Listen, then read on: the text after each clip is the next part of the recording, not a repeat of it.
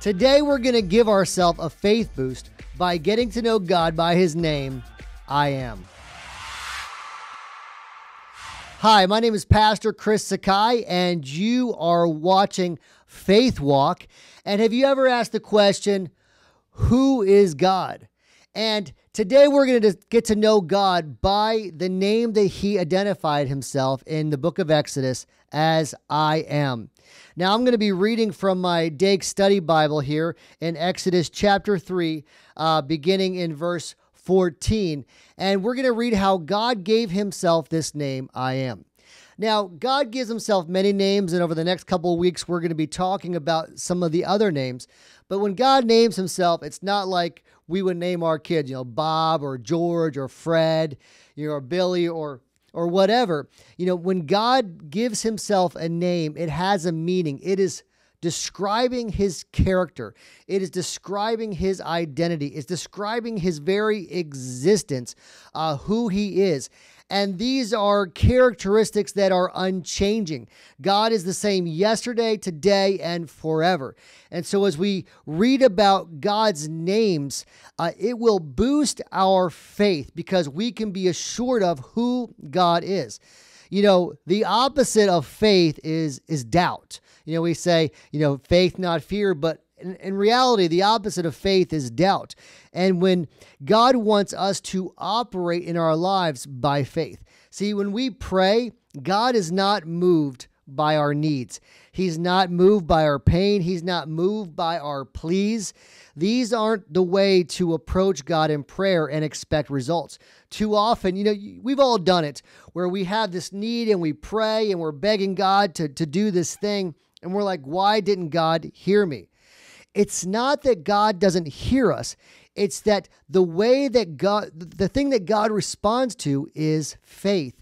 And so as we learn to operate in faith, as we learn to pray by faith, as we learn to live by faith, then we will see things begin to shift in our lives.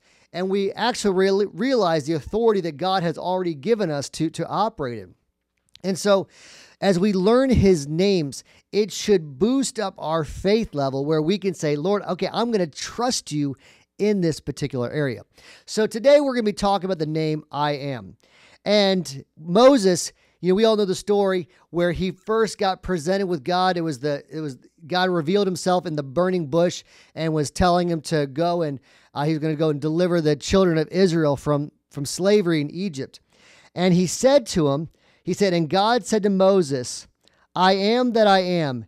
And He said, thus shalt thou say unto the children of Israel, I am has sent me unto you. And so what he's saying here is Moses is like, okay, who should I say sent me? And God says, tell them I am that I am. Now, that's kind of a funny name, who sent you? I am that I am. What does that mean?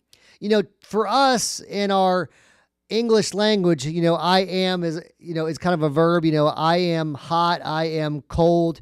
It's describing a sense of existence. And this will be true for God, but it's actually going to go further than a state of existence. It's actually going to go into a state of being. So we're going to read Dake's notes here from my Dake's Study Bible, and we're going to kind of break that down a little bit. But then I also want to kind of share with you a little bit of a Hebraic perspective on what this word means. And so he says here, I am that who or what I am, or I am the self-existent one. So He's a self-existent one, meaning that He wasn't created by anything or by anyone. He's self-existent. He doesn't need anything or anyone else to exist. Whereas we need God to exist, God doesn't need us. He is, everything He does is to bless us. And so He doesn't need us. He is self-existent. He exists all by Himself and doesn't need anyone. He says He is the eternal. So He always has been. He always will be. The one who has always been and always will be. This is shortened to I am here. The ever-present and living one. So He is always present, ever present. He's alive, He's living. And it's equivalent to Jehovah, the eternal. And so this description here by Dakes gives, it talks a lot about who God is, in his existence. And if that's all that this was, that would be enough, that God is self-sufficient. I mean, that's to know God as creator should fill me with faith in that, man, I can trust that God because he doesn't need anything else. He's already created the whole universe. He spoke everything into existence. Everything exists because of him. I can trust him with my life. That right there should be enough. That he always has been, always will be. He's eternal. I can have faith that now I'm going to be eternal with him because of the blood of Jesus and that I've made him the Lord of my life. But this also goes beyond that because in Hebrew thought, this word I am goes beyond just existence, but it also goes into a state of active being. And so this here is not just talking about when God says that I am, he's not just talking about who he is. It's a state of active being. It says, but to be active, to express oneself as an active being. In the name Yahweh, God has made himself known as a present being, present with and for his people. And wherever God's presence is invoked, that announcement is pregnant with the certainty of his attention, his care, his power, and his grace.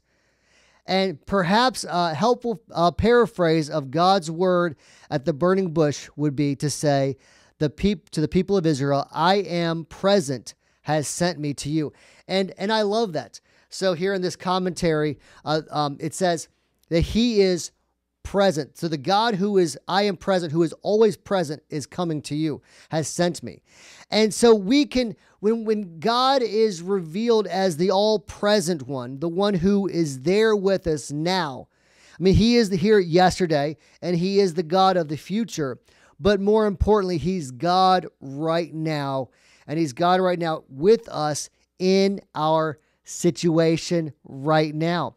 And so when we have that reality, that revelation that God is the I am, the I am present one, then it should speak to that in every situation in our life, in every prayer, we have his attention.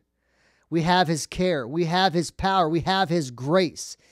And so when we pray, sometimes we talk to God and we say, oh, dear God, please do this for me. But we should start utilizing the names of God in our prayers to increase our faith. When we address God as I am, that he is the self-sufficient one. He is the self-existent one. He is actively being there for us. He is I am present. I am here with you right now. And when you recognize me, I will activate my attention, my care, my power, and my grace in your particular situation. God was telling Moses to tell the children of Israel, I have been there with you through your struggles. I have sustained you through your struggles in Egypt. And now I'm going to actively get involved with my power and my grace and set you free. And so when we go to God in prayer and when we know him as I am and we address him as I am, we can have that confidence that this all-powerful being that exists all by himself, but who is also personal and is actively present in my life, will meet my every need. I can pray with assurance knowing that he hears me. And so I want to encourage you today to catch that revelation that God is always present in your life. And if you are a born-again believer, we know this at another level as well, because the Bible says the Holy Spirit has been placed inside of us as a seal, as a deposit of our salvation. He's our comforter. He's our counselor. He's our teacher. He is always present inside of us. And when we know God as the I am present God, when we are always aware that he is there, it will change our life. If you struggle with sin, if you struggle with addiction, If you walk in the revelation and the reality that God is always present, that He is always there, it's gonna help you overcome sin. Because let me tell you what, you're not gonna go and do some type of sin when you have the awareness that God is there with you. Not that He's off somewhere and He'll see it sometime.